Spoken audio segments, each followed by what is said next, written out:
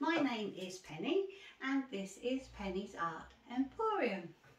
And recently I've been working on some acrylic pour painting landscapes using the plastic dip method. So this particular one, which is number 98 in my videos, was the first one that I did. And with this I put straight over the top of another pour painting and just put the paint on in random places, but to make a sky, a horizon line and a kind of flower field. And I'm really happy with this. I really like this painting, but the way that I took the plastic wrap off of it meant that it left the dimple in the middle. I still liked the painting, but it wasn't the effect that I was going for. So then I tried in my latest video, 101, which is this one. So I tried a similar idea with the sky at the top and sort of a flower field at the bottom. And this time I put a white base down and put some colours in to make sky colours. And then the flowers at the bottom straight onto the canvas without a base. And I tried lifting the plastic wrap upwards, which left this smeary pattern at the top, which is what I intended, and with some silicone, a bubbly bit at the bottom. So I'd like to today go a little bit further with it, just trying to perfect the technique. I've got all these lovely colours again. I have got this 20cm canvas today, and what I'm going to do is a similar thing. I think I will put a white base down first today, and then I will put kind of sky colours at the top. I want a very definite horizon line in the middle, and then I will put all the flowery colours at the bottom. But I'm going to try an experiment of putting the plastic on horizontally and removing it horizontally as well. And so I think in that case I should get horizontal lines, nice splodgy flowers at the bottom. I'm not going to use silicone this time. And you should get the horizon line and hopefully the sky with the clouds kind of going across horizontally. And then after that, I'll see what it looks like, but my intention today is to then add some more paint, and with my sticks, my palette knife, add some nice tenderly bits, perhaps some flowers at the bottom, and I'm hoping by that way we should have a really nice abstract landscape. So we will see how it all goes. As always, we never know how these things are going to turn out, but I think it'll be really fun to try. So here we are. I have put my white base down. I've got my pins in my canvas underneath so it's not touching my wheel. And I have put my spirit level on as well, just to make sure that it's level. So I'm going to do my horizon line first. This is Payne's Grey. It's a Pabio one, which comes out, I think, a little bit navy blue, but I quite like that. Going to measure just to make sure that it's about the same each side. It is going to move when I spread it anyway. And then this is Emerald Green Deco Art Extreme Sheen, but it's also mixed with Festive Green because the emerald is not a very natural colour, I guess. It's very bright for a sort of landscape type painting. This one is the Titanium Gold by Artiste. I'm just going to dot it in places.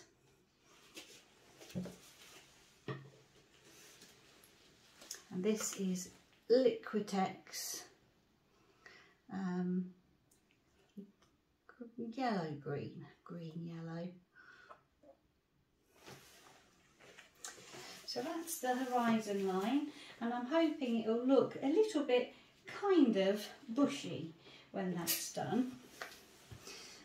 This is Sand by Artiste. It's a matte opaque colour.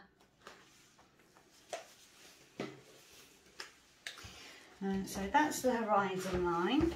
For the bit at the bottom here, I want that to be a little bit darker.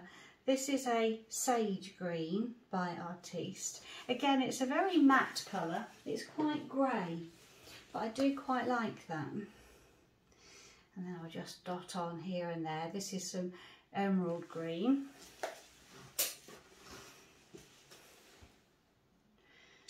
Payne's Grey.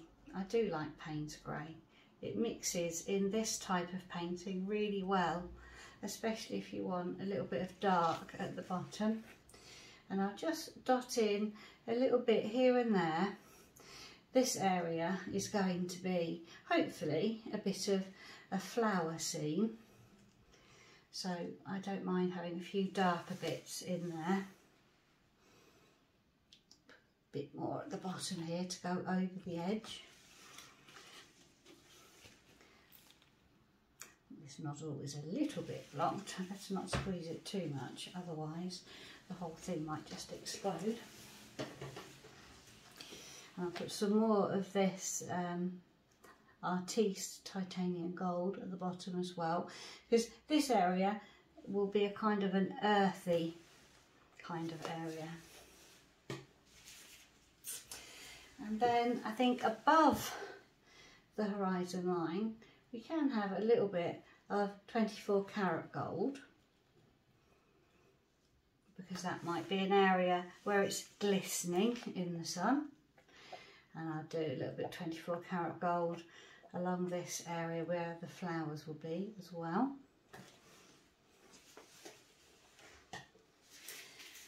And then I think we'll do some of the sky. So I want a bit of blue topaz going along here. It's all right if it's in a bit of a line.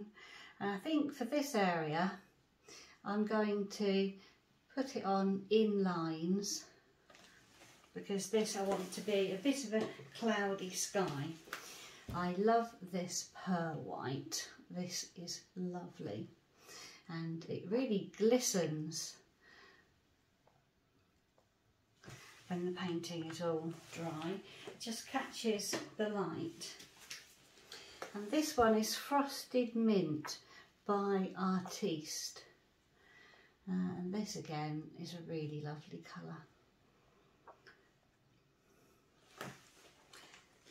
And then I've got a matte colour that is not metallic, and this is Baby Blue, and this one is by Artiste. I've got a few Artiste colours. They are very matte. They do not have a shine to them when they dry.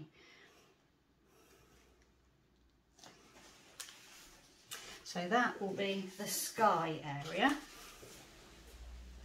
And now I'm going to put some colours on to make some flowers. I'll have only a small bit of red. I'm not overly keen on red, but I'll have a little bit at the bottom, maybe a few tiny little bits around here. And because it's one of the underneath colours, it might not show quite so much. I've got some copper actually, that'll be quite nice to have here at the base. And it'll be nice to go over the side. I'm going to put some of the brighter colours on. This is the Fluorescent Pink, which could match in with the red a little bit. This is Fluorescent Orange. These are both Liquitex. So just little bits here and there.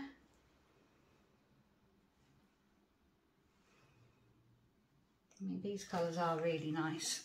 They do really brighten the whole thing up. Portrait pink. I want to put some more lighter colours for the flowers towards the top of this section. I don't want to put the darker ones so much towards the top. I'll have a little bit of yellow, because that'll be fine to be towards the top, and a little bit at the bottom as well. A little bit in that red. That's a little bit in that red as well.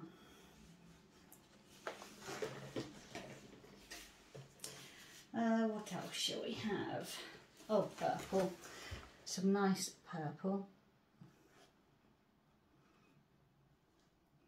Again, darker bits of purple towards the bottom a little bit. Maybe just a few little bits towards the top of that. A little bit at the back side.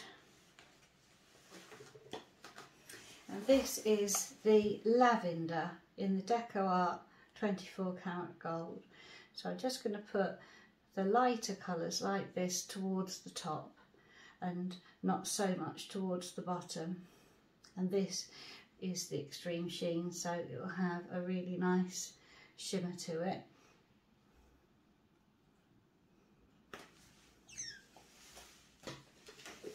And then this is, I think it's rose quartz pink. Again, DecoArt.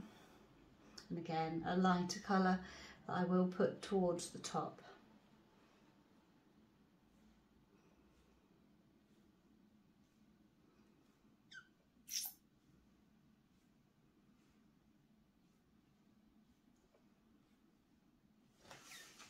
So it's looking very pretty. Put a few little bits of green amongst here, because if it's going to be like a flower garden we would have bits of green, but I'm just going to use this lighter green because any of the darker colour I can always add in afterwards.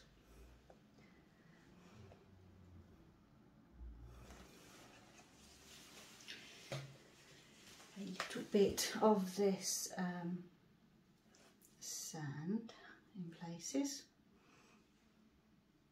That will help to break up any colours. And a little bit of pearl,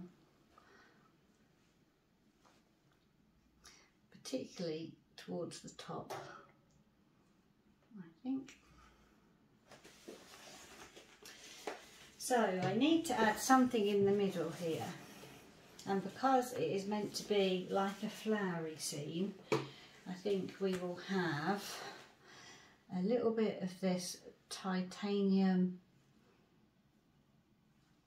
gold, because this might be like a bit of a clearing or a path.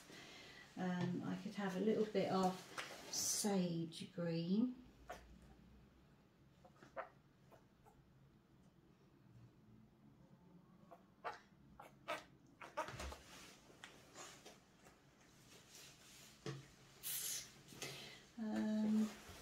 Should we have a little bit of gold in the sky? I do like gold. A little bit of gold in the sky.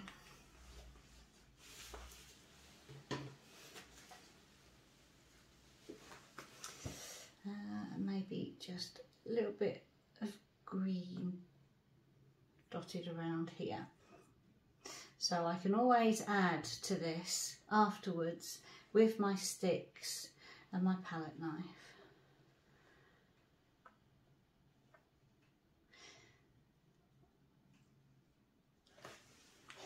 There. I'll spin that round for you to see. So we've got this lovely sky area, we've got this horizon line, which I'll see if I can get any more Payne's Grey just down there, just to darken the whole thing down just that little bit.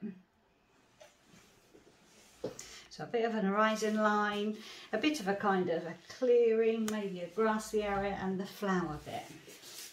So what I'm going to do today, I have got my plastic here, but I want to put it on sideways. I'll put some torch on.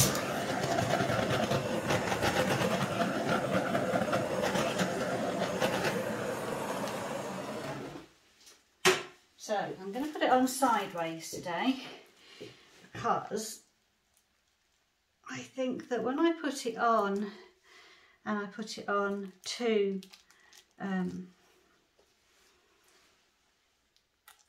vertically in a way, because I want to kind of spread it out this way,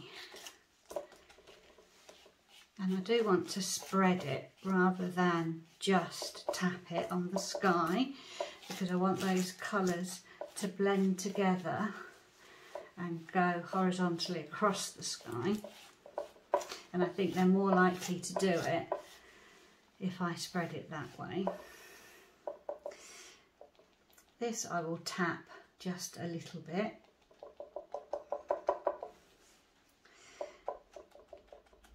And the rest I will tap just a little bit.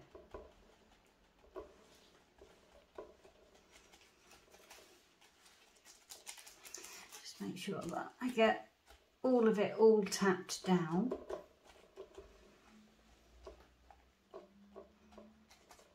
It's going to be really interesting to see how this is. But my theory is, by doing it this way, I'm hoping we'll still get the horizon line. Right, so it's all tapped down. All those colours, hopefully, are where they should be. And I'm going to peel it back like a sardine can, like I did with my last one.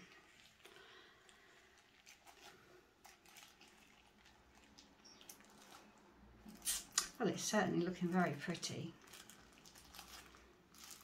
It does look very pretty indeed.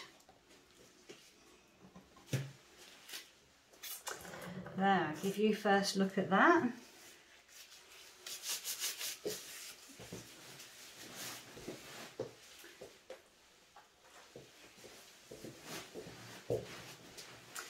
Right, we'll get a torch.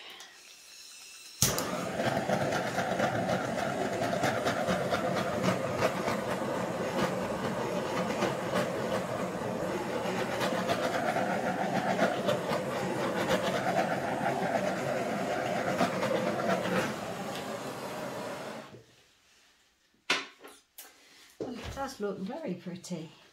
I think this edge needs to, I just need to pick up some of this paint off the side just to perhaps put some in there, just where that corner is looking a little bit sparse.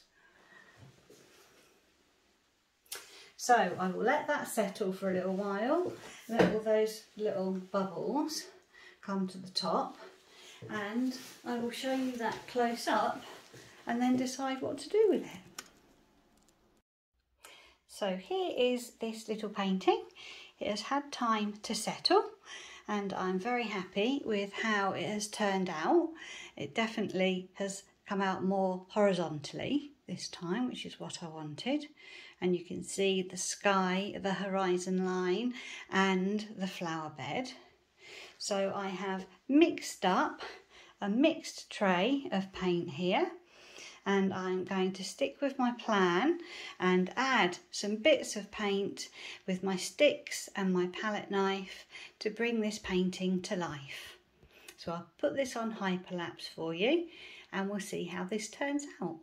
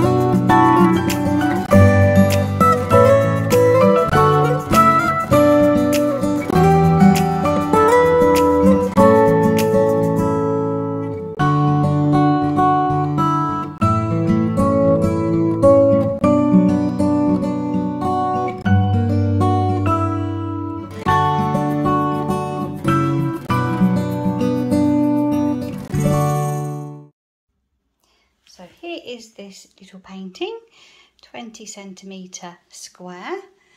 I will let you see that when it is dry, because those metallic paints, particularly in the sky and on that horizon line, will be very, very pretty. And then all these little added details that I just did with my sticks and my palette knife and my mixed tray of paint there, which I like to do. So I think it would be a really pretty little painting. So I'll let you see that when it is dry. So here is this painting now that it is dry, and you can see that by doing the plastic dip like I did, I have managed to get those horizontal lines between the horizon and the sky and the flowers at the bottom. And the metallic paints, as always, have come out really nicely. They give that nice shine to it, and by the time this has got a nice gloss varnish on it, it will look really nice. So just a lovely little unusual painting using that fluid art technique, and then added on my little flowers with my sticks and palette knives to make some really pretty little details. So thank you for watching. I hope you enjoyed the video, and I'll see you again next time. Bye bye.